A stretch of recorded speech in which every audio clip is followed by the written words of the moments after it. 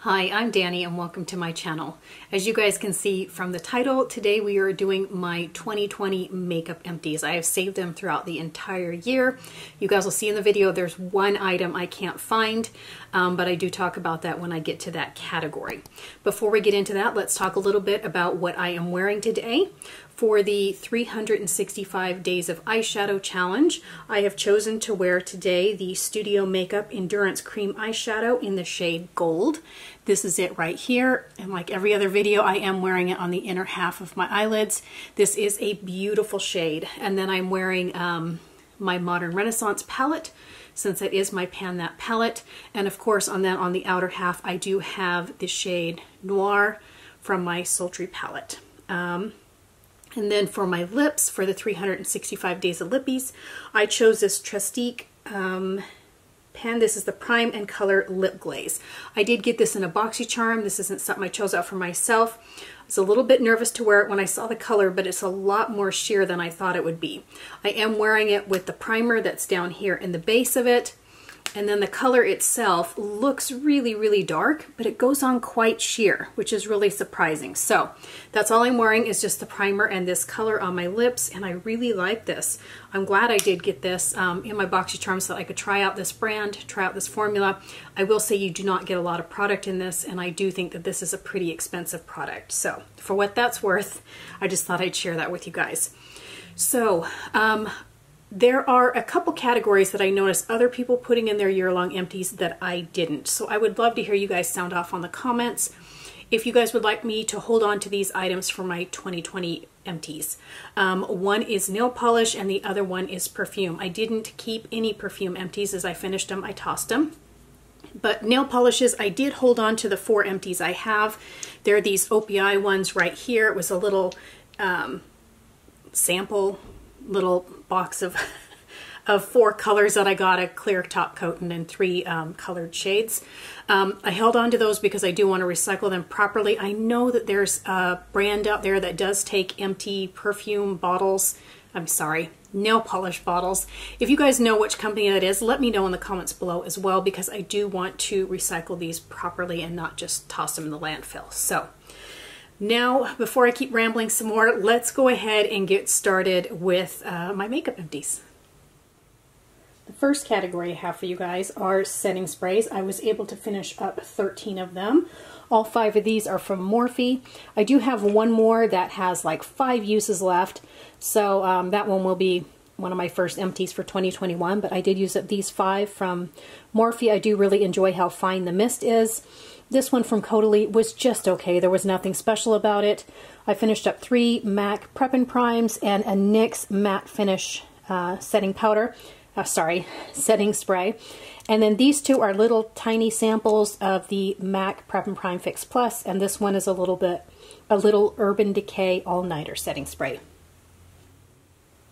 These are all of my lashes and my lash glues. I think that I kept all of them throughout the year, but I have 2 of these Duo Dark Tone lash glues. I did get rid of these because I did get old, but I did use up the grand majority of these. I do like it. Currently I'm working on the House of Lashes one, so I've been enjoying that one as well. I have a pair of Natasha Denona's. This one, the band was very uncomfortable. Lily lashes were great. Love the Glam Light. These ones, I don't remember what brand they are from. It doesn't say. And these are Glamnetics, and these, like I told you guys before, I'm trying to work these out of my stash because I'm allergic to one of the items in the magnetic liner that helps these lashes work. These are all of the blushes and highlighters I finished off over this past year. The first one was this little sample from Too Faced. This is from their Fruit Cocktail Blush Duo and Apricot in the Act. Half of it was a highlighter and half of it was a blush, and I did crush up the highlighter and put it in a lotion, and I did finish the blush. And then I did work on this NARS blush, I guess. This is the multiple in the shade Orgasm. I did work on this. I'm not really a big fan of cream highlighters or cream blushes, so I used that one up and I'm happy to get that gone. Now for highlighters. I did use up 1 highlighter. This was Becca in the shade Vanilla Quartz. That one is completely gone. I do have 2 liquid highlighters that I used up, the Iconic London in the shade Original, and the Cover FX Glitter Drops. Not sure what the shade name is. So I used up these two, mixed them in lotions, and then I had 3 cream highlighters that I finished. These two were from Oh My Brow, and this one is from Ulta Beauty. Again, these are not my favorites, so I wouldn't be repurchasing any of those. These are all of the powders that I finished. I had 2 pressed powders that I finished, and I had 9 loose powders. I finished up this Neutrogena powder. This is their oil-free pressed powder in Fair. And I finished off a sample of this It Cosmetics Bye Bye Pores pressed powder. I absolutely love this, and I did go out and buy a full size. This is the this is the Hydra Mist Set and Refresh powder. I love this. I know some people don't like that wet feeling and the fact that it goes away so quickly, but I really enjoyed this. I did buy another one. This is the Maybelline Fit Me in Fair Light 10. The MAC Prep and Prime. This is their translucent or transparent finishing powder. I did not like this one at all. This is a small one of the Laura Mercier translucent setting powder. 2 from Bare Minerals. This one, smaller one from Becca. This is their regular setting powder. It's not this one that feels wet. And then 1 from Hourglass and 1 from Flower Beauty. I did, like I say, enjoy them, but just not this one. The rest of them were all good. They worked great on my skin. These are the face palettes and the bronzer that I finished up. I finished off 1 bronzer. This was the little sample of the Hoola bronzer. I did like the formula. It was just a little bit too dark for me. And then I finished off 2 face palettes. This was a Galactic Skin Glow in Moonlight. This was a cream highlighter and blush. I did use those up. Again, I won't be repurchasing that. And then Naked Cosmetics. This was a highlighter palette. It's a holographic highlighter collection. And I did use all of these up in lotions. I did finish up 9 mascaras and 1 of the mascara primers. This primer was from the L'Oreal. It's their voluminous primer base. It's okay. I don't really feel like my lashes need a primer, so I used up the sample and then I'm not going to be replacing it. I did have 1 full-size mascara and the other 8 are sample sizes. This is the Almay One Coat Multi-Benefit. This is the one that I used for years and years, and then I stopped using it and was working on other stuff, and I started using it again. It's not as good as I remember it, so I won't be getting that. These 2 are from Maybelline. They're okay. I wasn't really happy with any of these. I'm still looking for my 1 mascara that I absolutely love. I do have lots in my collection that I'll be trying, but yeah, I wasn't too happy with any of these. These were Sephora. These 2 were the Urban Decay Perversion. These did absolutely nothing for my lashes. This is Bare Minerals Lashtopia. Tarte Lights Camera Lashes, is that what it's called? And then the NARS Climax. It was just okay. These are the 6 brow products that I finished. 2 of them were brow gels and 4 of them were pencils. This one is from Anastasia Beverly Hills. This is a sample. I did really enjoy this one. This one is from Benefit. I don't remember the name. Everything is completely worn off. I just know that I had shade number 6. This worked really well as well. I loved all of these pencils. The MAC one was okay. This one was probably a closer match to my color of my brows than any of the others. It was good. It was a little bit more dry. I do prefer the ABH Brow Whizzes. I had 1 in dark brown. Oh, 2 of them in dark brown. And then this one is the Goof Proof Brow Pencil in 4.5. These are all of my eyeliners. Probably one of the highlights of something I finished this year is this one right here. This is the MAC Pro Longwear Fluid Line in Black Track. I completely finished this one. I had 2 pens, eyeliner pens, I guess you could call it. One was from Maybelline. The other one was the It Superhero one. Love the It Superhero one. I prefer that one over the Maybelline one. And then I finished off 6 pencils. This one is from ColourPop. This is from MAC. This is from MAC. These were okay. This one kept drying and breaking, but I have other creme gel liners from ColourPop that work fantastic. So I still do love them, and I will continue to purchase them. This is a 24/7 pencil from Urban Decay. Absolutely love this one. I don't even know what color it is. I do have it on a spreadsheet, but love this one. I will always repurchase those.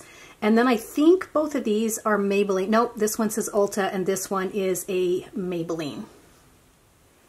These are all of my primers. I did finish off 2 eye primers and 22 face primers. The 2 eye primers were these little samples from Too Faced. This is their Glitter Glue Glitter Shadow Primer.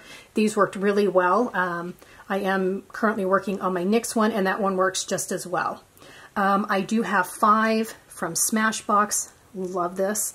This one is VDL Illuminator Primer. It was just okay. This is a Farsali Skin Tune Blur Primer. I love this one. The First Aid Beauty Coconut Skin Smoothing Primer. It was just okay. These two I did not like from Maybelline, their Master Prime. It was just a moisturizer is all it was. These 2 samples from Becca. This is the First Light Priming Filter and the Backlight Priming Filter. These both worked really well. The Bobbi Brown one worked really well. I did enjoy this one. It does have a bit of a perfume smell to it. The Too Faced Hangover Primer is just okay. Again, it's more of a moisturizer, kind of like the Maybelline ones. I did enjoy this Makeup Forever Step 1 Smoothing Primer. The Professional is okay. The Philosophy Anti-Wrinkle Miracle Worker Primer, I think I like that one. I don't quite remember. I did enjoy the Bare Minerals Primetime Original Foundation Primer. The Becca Skin Love, I think this one was okay. It doesn't really stand out. This one doesn't either. The Jane Iredale Smooth Affair. And a Dr. Brandt Pore Refiner Primer. I don't really remember that one either. This is a couple of different categories. I did finish off 2 of the foundation adjusters. These are the e.l.f. Mix to Match Adjuster in white. I did really enjoy these. They work great for lightening up a foundation. This is a Danesic Myrix Cream Cover in TW. Again, it was a white one, and I did use that to mix with foundations. And then I do have 17 foundations, but as you guys can see, most of them are samples. These 4 from Bare Minerals, these worked really well. The 2 Too Faced ones and the Bounce one, I had to mix it with so much of the e.l.f. adjuster. It's hard to tell if I like the formula because I couldn't determine which was the foundation from here or if it was e.l.f. I just needed to get those probably in my right color, and then I could have given you guys a review on those. These 2 were samples of Makeup Forever. They were okay. This one was Becca again. Wrong shade, way too dark. Same with the Makeup Forever. Same with the Estee Lauder. I had to mix all of these. This one from Clinique, again, too dark, and I did mix this one as well. This one does work really well at the gym. I did wear this and go to the gym, and it stays put. The Flower Beauty Light Illusion, do really love this one. I just wish their shade range was more inclusive. I finished off 2 from L'Oreal, their Infallible 24-Hour Fresh Wear Foundations. This is a great formula.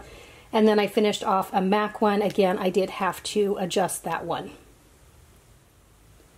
These are the 11 concealers that I finished off this past year. These 3 are from Jeffree Star. This white one, again, foundation mixer. I did enjoy this formula. You just get so little for the money, and I don't support his brand anymore. These 2 from Maybelline, the Instant Age Rewind. I went through these super quick. These L'Oreal Infallible Full Wear, I went through these really fast. Apparently I use a lot of concealer. I go through it pretty quickly.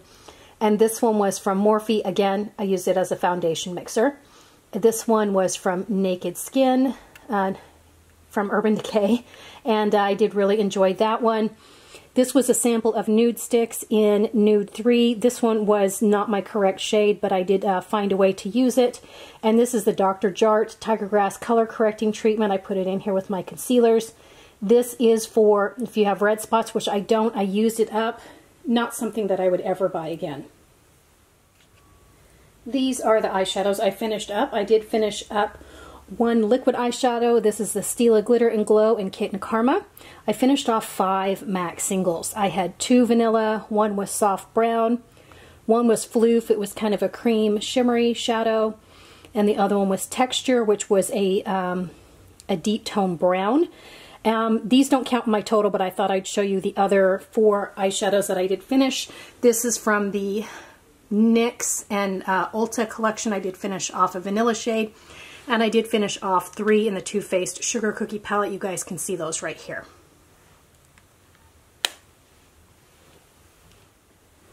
And the last category is my biggest. This is all of the lip products I have used up over this year. I did finish off 3 lip pencils. This one was from Be Bella Cosmetics. It was terrible. Didn't really like this one from It. And then this is the ColourPop one in BFF3. Absolutely love this one. I finished off 2 lip scrubs. The e.l.f. one was terrible. I did not like this one. Too Faced Peach Lip Scrub. As you guys know, if you guys saw my Partners in Cream project pan, this one lasted forever. I finished off 7 lip balms. 3 of them were like chapsticks. These were okay. The Fresh, these are their lip tinted lip treatments. These are great, super expensive for the price, for the amount of product you get. They melt super easy. They feel amazing on the lips, but they're also not cruelty free. So I would not purchase those. The EOS lip balm, I did not really like this one. I don't like the formula at all. And this one was First Aid Beauty Ultra Repair Lip Therapy. It was okay. It was good.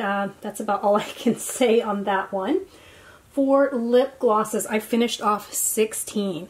This was NARS in the shade Orgasm. I finished off 2 Buxoms. Love the Buxom. ColourPop So Juicy one. Love these as well. Finished off 2 of the Too Faced ones. Don't like these because you can feel the glitters. 1, 2, 3, 4, 5, 6 of these guys are all from Morphe. They're okay. The MAC lip glasses, I don't like that formula at all. And this is one of the ColourPops, I want to say Ultra Glossy Lips. I think all the writing wore off, so I did enjoy that one as well.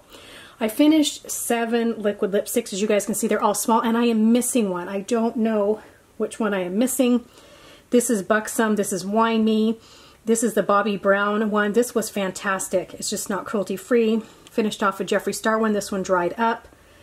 Love this one from Julep. The NARS one, this is so liquidy. I don't really like the formula. And then the Ulta Beauty Velvet MAC liquid lipstick, not my favorite.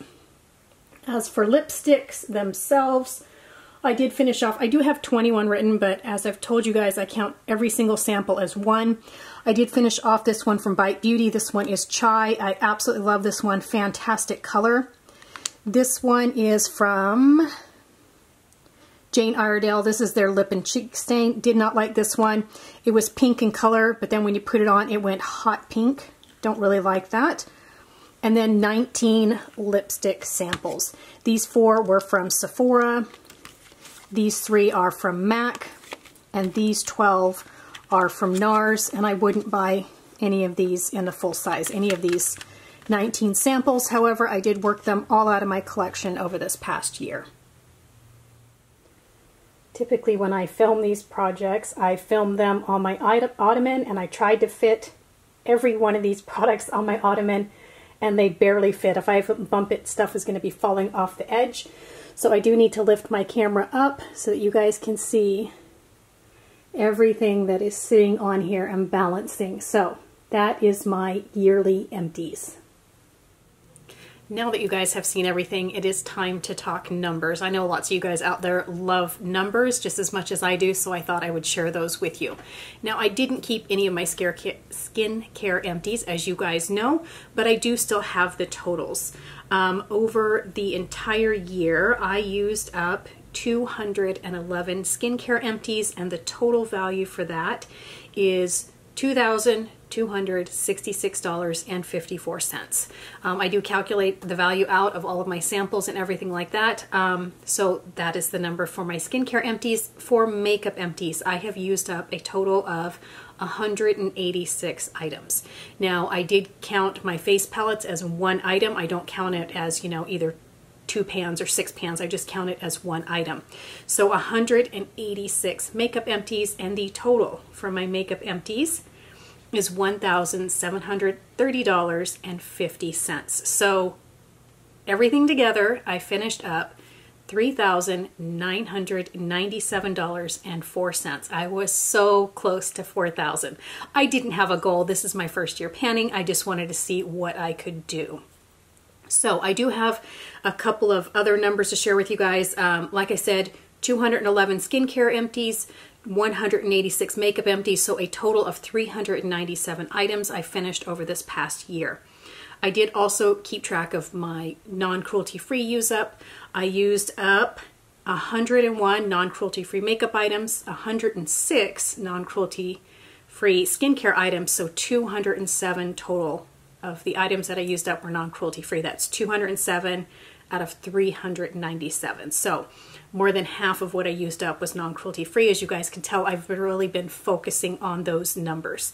So that is my entire empties. I hope that you guys enjoyed this video. Like I said, this is the first time doing it. Let me know if you guys like the way I did it, if you want to see any changes. I only saw one other year-long makeup empties before I filmed this. I haven't really watched a lot of them. Well, I did watch them, but they were a year ago, so I don't quite remember how other people do their makeup empties. So let me know if you guys like this format. Also, let me know if you guys want me to start keeping my perfume empties and my nail polish empties, assuming I have some nail polish empties. That's the hardest category. So just let me know all of that information down below. If you guys enjoy lots of project panning content, please don't forget to subscribe to my channel. Ring that bell so you're notified every time I upload a new video. And thank you so much for stopping by.